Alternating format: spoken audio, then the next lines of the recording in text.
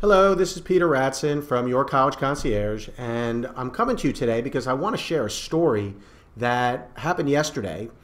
This was a conversation I had with a mother, a concerned mother of a 12th grade daughter who is a very high achieving student, and the mother's concerned about her daughter's admissions prospects and financial aid prospects, and so she wanted to talk to somebody. She had some questions and she wanted to sit down and have a chat with someone who could help her. So the first thing she did, as many parents would do, is she tried to schedule an appointment with her school counselor. And the college counselor at her child's high school explained to her that it would be mathematically impossible for them to schedule the meeting. So let's think about that, right?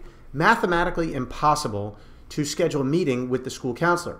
No, I'm not here to bash school counselors. I have a lot of sympathy for school counselors who are overworked, underpaid, they have too many students, they don't have enough time in the day, there's not enough time in the school year to accommodate the many hundreds of students, in some cases over 1,000 students, to meet with and to provide the guidance that each individual student is going to need and deserve in order to find their way to the next level beyond high school.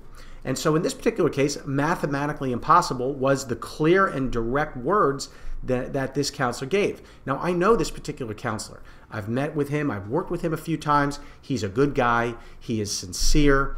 He is kind and generous. But frankly, he's telling the bare bones truth that it is mathematically impossible for him to be able to meet with all of the students that he's working with. And I've seen this not just at this particular school, but at other schools in the community. He's got about 500 to 600 12th graders that he's working with. That's the average across the state of Florida, is about 500 to 1 student to counselor ratio.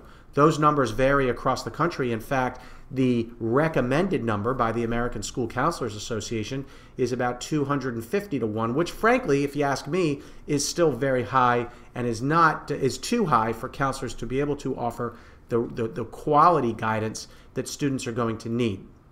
So, if you're in a similar situation and you're feeling a similar frustration where you're not able to get access to your guidance counselor and you're looking for some good recommendations, some good guidance on the college admissions process, on the financial aid process, I would invite you to check out our website, check out the link below where you can download a free guide on financial aid, on paying for college, and understanding the nuances of obtaining scholarships and need-based financial aid, how there are opportunities available to all families regardless of income, both on the need-based side as well as on the merit side, and that all schools do discounts. So I invite you to go ahead and check that out, and hopefully you will get the information that you need and you will be able to get the guidance that you and that your family deserves.